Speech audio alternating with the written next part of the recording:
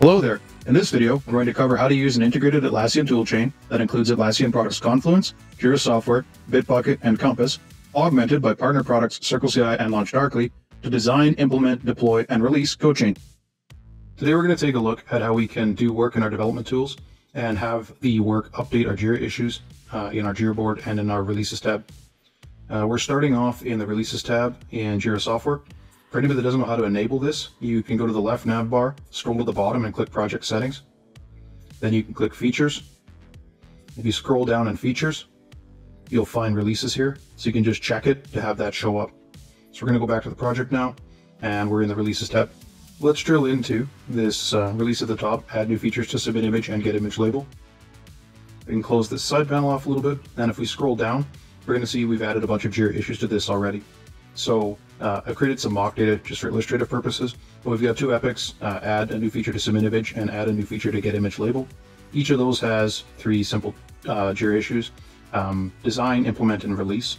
If we take a look over here in this column, we can see that the release submit image feature Jira issue has a 0% feature flag set up already. This feature flag is in LaunchDarkly and is basically for progressive rollout. We've done the same thing with the get image label release Jira issue. So when we're ready to release this, after we've done the design and implemented the feature, we're going to move those two tickets to done, and then we'll slowly incrementally roll out this feature to our user base with the feature flag. To get started on this work, we're going to start with AT456, which is the design the submit image feature. If we click on that and then open the sidebar, we can see that we've got our Jira issue here. We're going to flip this to in progress. The first thing we're probably going to want to do is create some kind of a holding space for documentation for this project. We're going to have to go through a bunch of design meetings, meet with creative, meet with our project manager, talk to our customers, and figure out exactly how they want this to work and what it's going to look like. So to start with, let's jump over and create some documentation. We can go over to Confluence, and I've got a document set up here at the root called Release Documentation. Let's create a page for this submit image feature. We're going to add a page tree just so we can build out the hierarchy, and we'll set some settings in the page tree.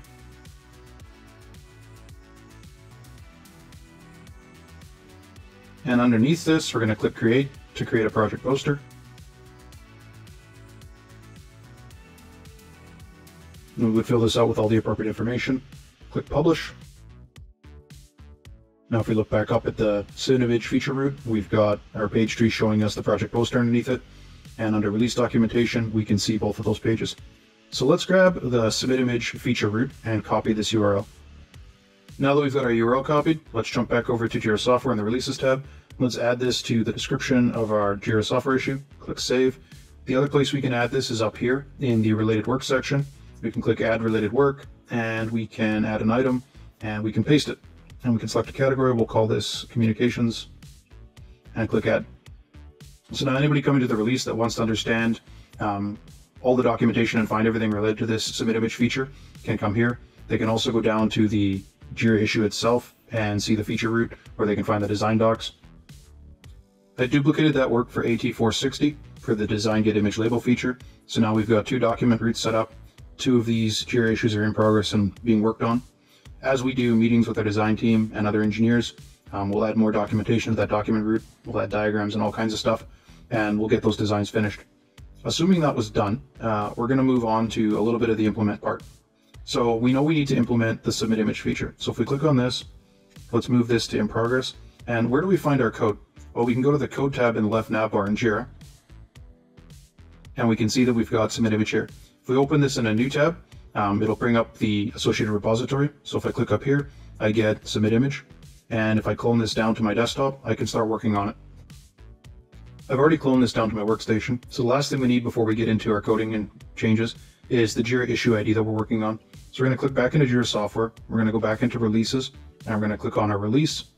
And we can see that we're working on this AT457 Jira issue. We need the Jira issue ID so that we can link the work we do in our development tools, such as Git, with the Jira issue IDs we're working on. All right, let's go into submit image. And let's make a quick change to the README. Now, before we do that, we're going to check out a new branch. If we take a look at our branches, we're currently on mainline. We want to be on a branch with the Jira issue ID in it.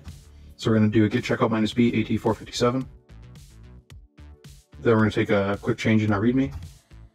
Let's get rid of that junk. Take a look at our status. We've made a quick change. We're going to do a git add minus all. We're going to do a git commit -m, and we're going to add again the Jira issue ID to the commit message so that the integration knows how to link these things up.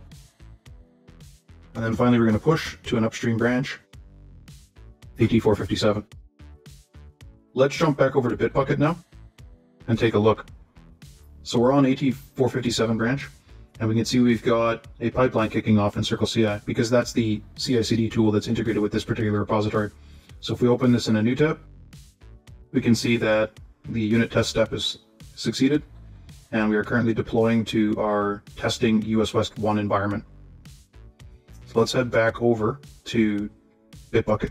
If we take a look on the right, we can see that CircleCI has successfully run a unit test, successfully done a deployment to one of our environments, and is currently running integration tests. So this is because we've got CircleCI and Bitbucket integrated. We're going to see updates as we go, and eventually this will all turn green. That's when we know we can cut a pull request. All right, now that that's done, let's cut a pull request and kick off our production deployment. So we click pull requests in the left-hand nav bar, click create pull request. We're going to pick our source branch. We've got a couple changes. We're going to scroll down. We're going to delete this. Actually, we won't, just for demo purposes. We're going to create pull request. Then we're going to approve it, and we're going to merge. And we're going to click merge. Now if we click back over to source, we can see that we've kicked off some kind of a new pipeline. Let's open this new pipeline up and see what it's doing. This should be the production deployment pipeline because we are in the mainline branch now. So it looks like we've done some unit tests, and if we click over here, we are now deploying to our 2 production environments. So let's go back to Bitbucket.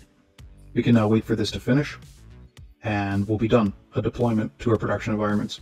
We haven't enabled it, however, because we have progressive delivery set up in our feature flags.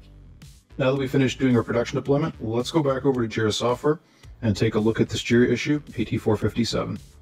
We click into it, and we look on the right-hand side here. There's a development panel that's been populated with a bunch of stuff. If we click, it'll drill into the development panel. You can see we have a single branch in Bitbucket. There's been a few commits.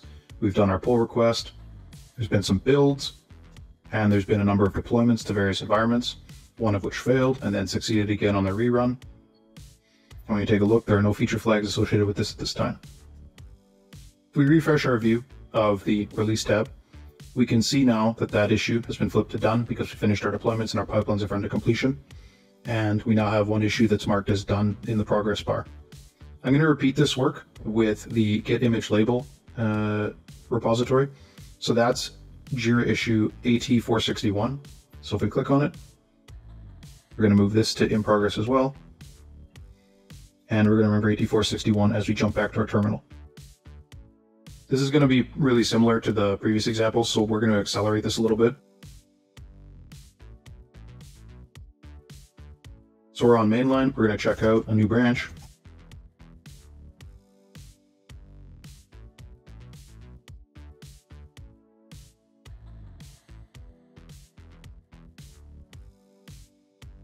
And let's go back over to Bitbucket. Bitbucket uses Bitbucket pipelines to run the CI/CD instead of CircleCI. So if we click into the pipelines on the left, we can click into AT461, and we can see that it's running. As we can see, our development pipeline ran successfully, so now we're going to cut a pull request and execute our production deployment pipeline.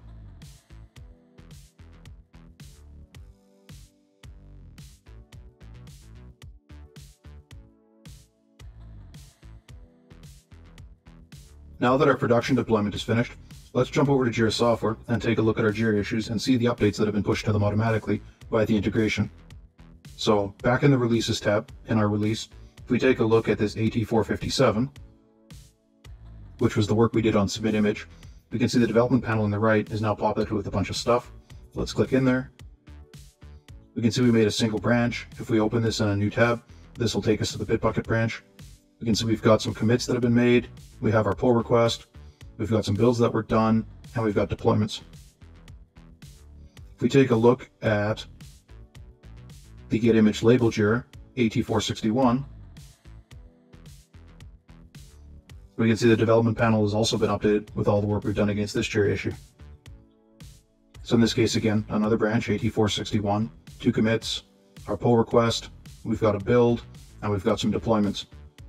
Let's go back to our release by closing this tab, and clicking over to our release tab. So now what we want to do, that we've got our development finished, is do our deployments. So we're going to take a whack at AT459, which is the release submit image feature. So if we click on this, we're going to flip it to in progress. And to release, we're going to hit our feature flag tool. So we can click on this handy little feature flag icon, and it'll pop us open the development panel for this particular Jira issue. And we can see that we've got a feature flag associated with this. Let's open this in a new tab. And this takes us directly to, in this case, our integrated LaunchDarkly feature flag tool. And if we scroll down, we're going to bump this up to a 10% deployment. We're going to click review and save. We're going to click save changes. And then if we jump back to our release board, we close this and we refresh, we can now see that this flag has been switched to 10%, and we know that 10% of our user base is getting hit or has been able to hit this new feature that we've rolled out. I'm going to repeat this process for both of these flags, and we can slowly work our way from 10% to 100% using progressive rollout. So after a little bit of work, we've completely rolled out our submit image feature to 100%, and we've moved our AT312 Epic about submit image feature to done. We can see that we're only at 30% release for the get image label feature. So in a little while, we're going to roll this up to 100%, and then we'll be able to flip our AT313 to done as well. Looking at the status bar here, we can see that 6 of these are now done, and 2 of them are in progress. So anybody that comes to this page can at a glance understand the progress that we've got on all of the work that's in this release. They can see that we've released this particular feature at 100%, and that there's one feature that's 30% rolled out, all at a glance. Now that all the work in our release is done, we're going to take a quick trip over to Compass, take a look at how some of these integrations are pushing data to Compass. So if we click into Compass, we can see we have a list of components. We're going to open submit image component up. From inside the submit image component, we're going to go over to the activity feed. And if we scroll back a little ways, we can see that we've had a number of deployments that have been done. This data was automatically populated by our CI/CD tools as the work was completed. All right, thank you for watching this video about using an integrated Atlassian toolchain to release code changes. You can find more videos like this in the Developer's Edge video series on the Atlassian YouTube channel.